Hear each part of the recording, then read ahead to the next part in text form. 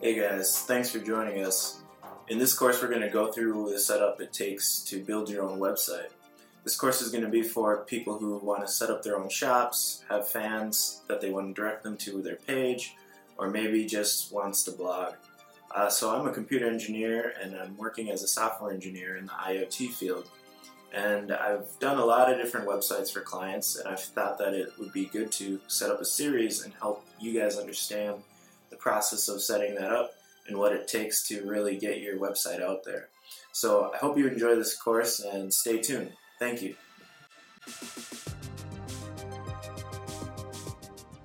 WordPress is a content management system. It allows you to easily put in different themes and build a lot of friendly websites without having to worry about different screen sizes and everything like that. So first things first is we're going to need to set up a server. For WordPress, there are a few options here. So you have your basic plus and your choice plus.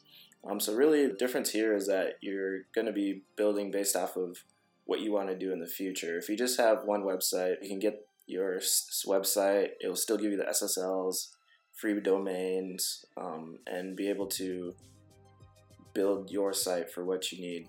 When you look at the Choice Plus, this may be for a user who is accessing a lot of different websites and working with multiple clients for hosting and things like that. So really, you will have to make the choice of what you're kind of looking for. And that normal rate is $14.99, but with the link that we provided, now you'll be able to get the Choice Plus for $5.95 or get the basic for $3.95.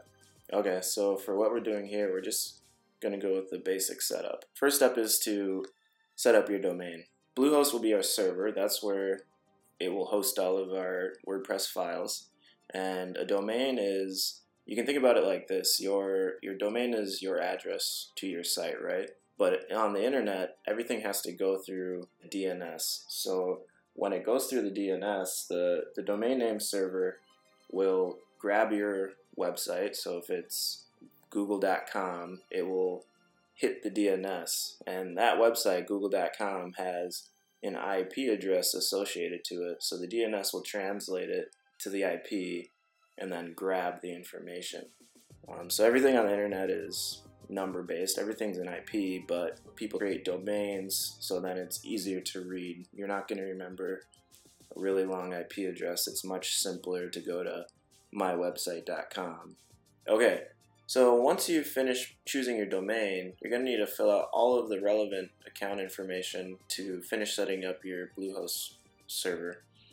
So with the Choice Plus plan, like we mentioned, it's $5.95 a month, and the reason why you would want to go with this to get the 36 months price locked in is when you build a website, it takes time to get the traction for your fans to recognize you and building that audience. So you wouldn't want to just get a website for a year and have it shut down as soon as everyone started to realize who you are.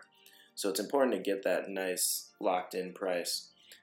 So I would recommend going with the 36 months, and then this also comes with the free SSL, and the domain that we chose will be free. So with the SSL protection, that's how you're getting the HTTPS website. So it uses a 256-bit encryption for your website, and it tells your browser that, hey, this is a trusted site, and it has the certificate of someone who we trust. So that is what you'll see here. This is Bluehost SSL that allows you to get to the site. And when you have a HTTP, that is somewhat something of the past. It's not as secure anymore. So some browsers now will even say, hey, this site isn't secure. It's not using the latest SSL encryption. So it is nice that Bluehost servers will give you free SSLs because some other providers make you pay yearly for this. So with the package we chose, we get the free domain privacy. What that is the account information that you filled in would need to be shown on public records. When someone says who owns this site, then they can look at this site and say, okay, it's owned by you and this is where you live. And when you have that domain privacy protection, Bluehost will actually say that, hey, this is our site, the owner's anonymous, but we are the providers. So it's not going to use your personal information. It will use Bluehost's information. And with this, we get the CodeGuard Basic, which that is your site backup, so you don't have to worry about manually backing up your website every time. If something ever happened, it keeps a basic backup of each day, so then you can recover from failures. We're going to skip the SEO tools today, but it's something you can check out. Bluehost does offer a lot of extra features for SEO, and they will be able to help you with that if you need to. And also the Office 365 email. So what that is when you set up your domain, you'll also get email addresses associated to that domain. And then you can use other companies such as Office or Gmail to route your emails through their servers, and you'll get their nice interface that you're used to if you don't want to use Bluehost's built-in email servers.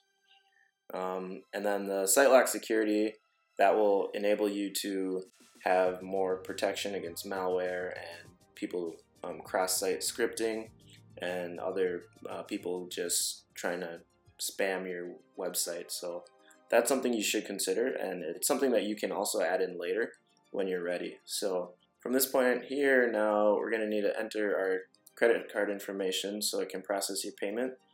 And then on the next video, we will walk through the Bluehost website and we will get started with setting up your WordPress site. Don't forget to read the terms and conditions, accept that, hit submit, and then we'll see you on the next video.